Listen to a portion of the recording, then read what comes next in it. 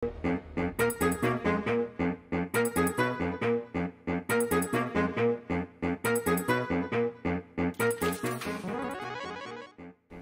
Labour meets for its annual conference on the weekend, my party needs to stop scrapping it out in public like characters from Street Fighter and make an important decision about who we are and what we stand for. Democracy and progress, or elitism and exclusion. Fight!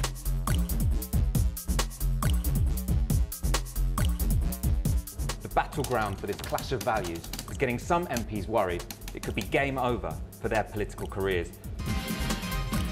I speak, of course, of mandatory reselection, or as I prefer to call it, open selection.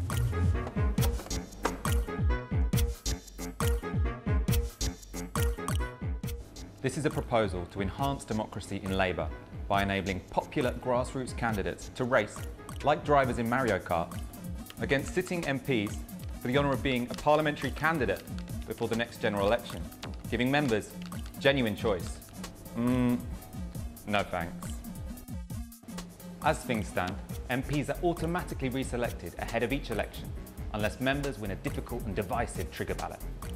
This means MPs in safe seats have an effective job for life. This denies opportunities for new talented leaders to rise up Labour's ranks and ensures that Labour's parliamentary benches are occupied by political zombies.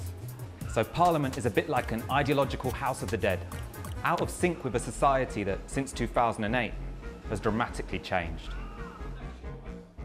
Labour centrists may well be shaking in their boots at the prospect of losing a selection battle. But democracy is about giving voters what they want, not guaranteeing job security for career politicians.